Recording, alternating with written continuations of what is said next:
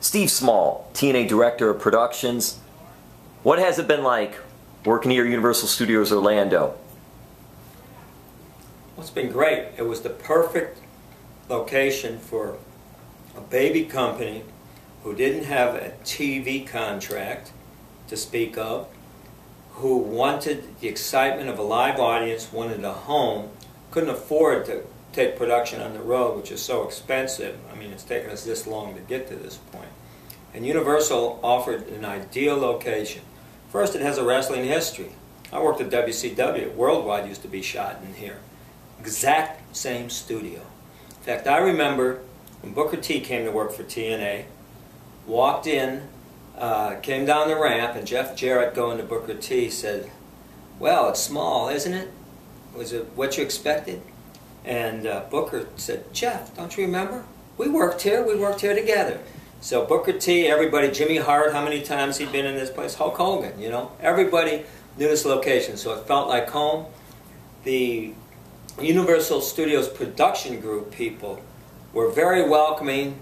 They knew what we were about. They knew what wrestling was about. And so, to start with, it was a place that we know we could produce shows, and we knew audiences were here. And that was the most important thing, is to have audiences. Because you don't have great professional wrestling without great audiences. Like any other entertainment, and like any other sport, the players react to the fans.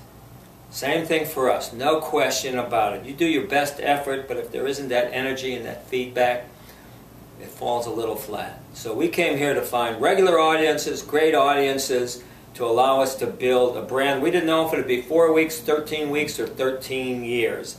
But being here in Orlando, in Soundstage 21, a building with storied wrestling history, allowed us to jumpstart the thing and last this many years.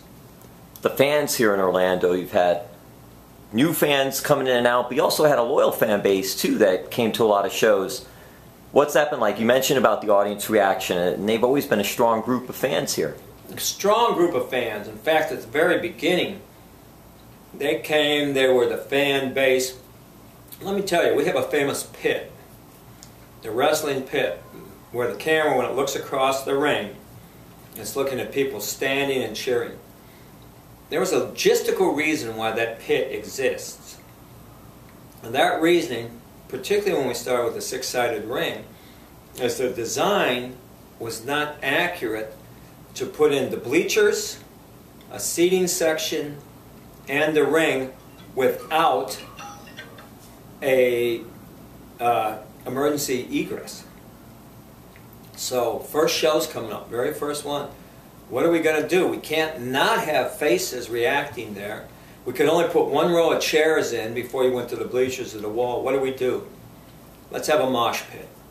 And that's where it came from, and that's how the whole concept started. I'm sorry.